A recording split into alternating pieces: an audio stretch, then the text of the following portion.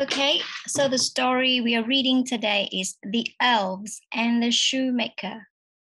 Okay, Sophia, whenever you are ready. Here is the shoemaker. This is the shoemaker's wife. The shoemaker and his wife have no money. The shoemaker is in his shop.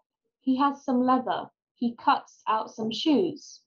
The shoemaker says, I want to go to bed so I can make the shoes in the morning. In the morning, the shoemaker comes to work in his shop. He sees some shoes. He says to his wife, Did you make the shoes? No. Says his wife. The shoemaker sells the shoes. He has some money for more leather. I can make some more shoes. He says. The shoemaker cuts out some more shoes. He and his wife go to bed. In the morning, the shoemaker comes into his shop to make the shoes. Look, Says the shoemaker. did you make the shoes? No. Says his wife. The shoemaker sells the shoes. He has some money for more leather.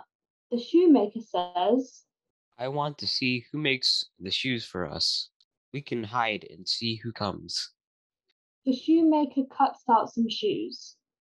He and his wife hide. They look to see who comes. Some elves come into the shop. The elves work and the shoemaker and his wife look. The elves make the shoes. The elves go home. The shoemaker and his wife come out to see the shoes. The shoemaker says, The elves help us. They make shoes for us. I want to help the elves. Yes, says his wife. we can help. We can make some clothes for the elves. The shoemaker and his wife work and work. They make clothes and shoes for the elves. Here are the clothes and the shoes. The shoemaker and his wife go and hide. The elves come into the shop. Look, They say, here are some clothes for us. the elves, they have fun in the shop. The elves go home. They are happy. The shoemaker and his wife have a lot of money and Okay, the end.